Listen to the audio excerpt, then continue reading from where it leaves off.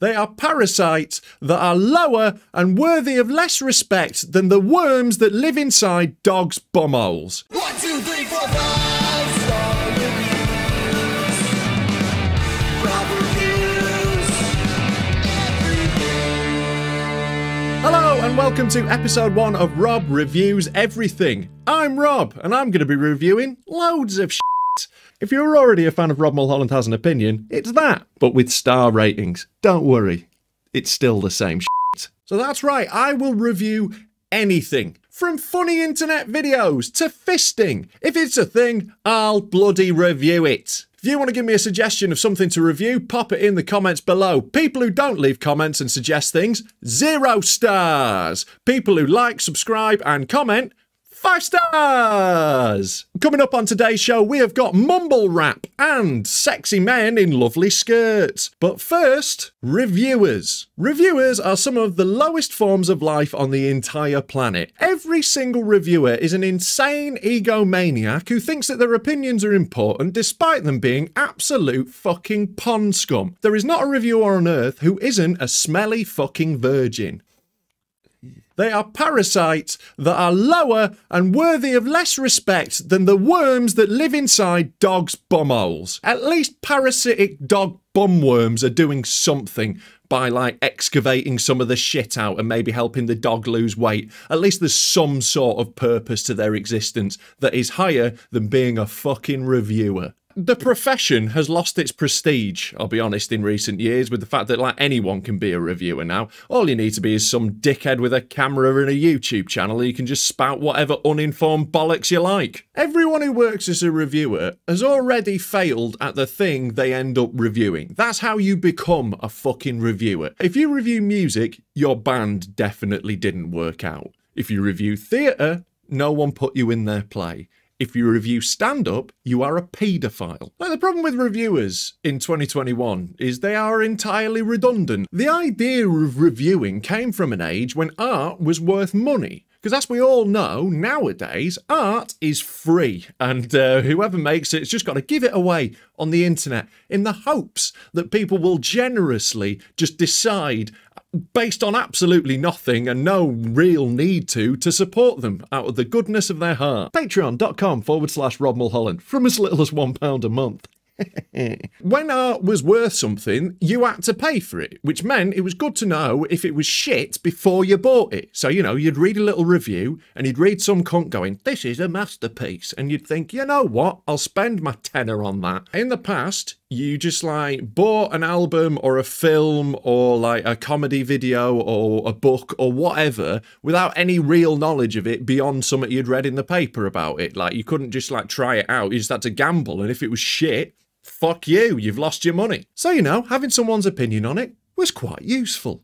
But nowadays, it's not useful at all. It takes more time to read a review than it does to just check out a bit of the thing you were thinking about buying. Like, one of my friends told me that Alt J were an amazing band, and within seconds I'd got out my phone, played a little bit, and proved him dead fucking wrong. The system works perfectly well without reviewers in it at all. I do want to be fair though. I always want to be fair. I will always be fair.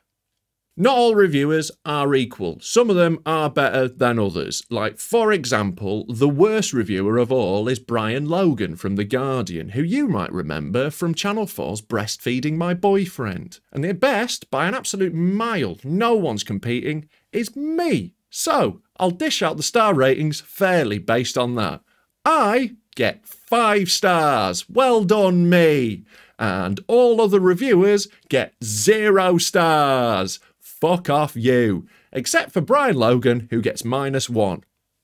Next up is a review I had a request for from Matt Ashby. It is Mumble Rap. Now, Mumble Rap, if you don't know what it is, it's rap music where everyone who does it is on so many drugs that they can no longer fully form words. If you want to know which sort of rappers it is, it's all the ones that have Lil. They're all called things like Lil Baby or Lil Xan or Lil Penis or Lil Chance of Surviving Till I'm 40. And they all look like they've fallen asleep at a frat party. Like, you know, facial facial tattoos, gold teeth, and cold dead eyes. I remember when rappers used to look cool. They didn't have these fucking stupid gimmicks, did they? You know, back in the day when rappers were cool and had like sweet stuff like shower caps or really big clocks. But mumble rap is, I have to say, fucking shit. Rap is an art form that is all about your words and what you say, right? Say something, you little fucks! Like, all mumble rap is like, I took a Xanax and another Xanax. I did some Molly and I took another Xanax. Sweet bars, bro. If you're not singing, you really have to put a lot into rap to make it fucking good. And good rappers do. They make stuff complex and interesting. Not these guys. They've found a cheat code round it. They just waffle on a little bit about drugs over like a repetitive beat, and then what they do is add ad-libs. They're called ad-libs despite being totally rehearsed. They're the little things where they're like... Every single fucking song nowadays. Cheese! Over and over again.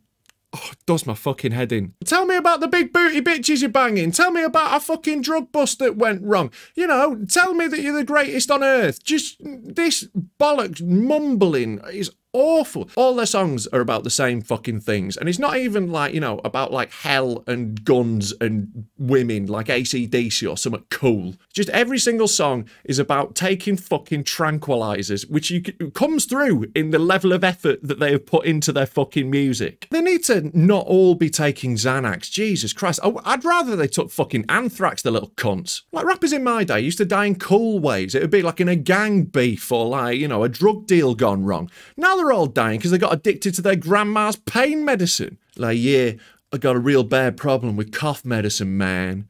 Grow the fuck up. What are you addicted to now? Calpol? Fucking chewable Flintstones vitamins? Piss off. Come talk to me when you're shooting smack directly into your bollocks like a proper rock star. Like, Tekashi 6ix9ine is the ultimate example of a shite mumble rapper. The thing with Tekashi as well is, he's a fucking snitch. He went to court and ratted on a load of people. I thought snitches were meant to get some fucking stitches. Where's his stitches? I see no stitches. He should be looking like the tapestry in your nan's house at this point, the little rat. Obviously, I'm not advocating violence, because that would get me kicked off YouTube. But I guess I am mourning its absence, if you will, in this case. I am well aware this is the most old man yells at clouds video I have ever fucking made. And with that in mind, I do think it's good that music that young people are making is pissing off me, a white guy in my 30s. And on the plus side to this mumble rap bullshit is a lot of the rappers are having the common good decency to die young. So, mumble rap. 3 stars!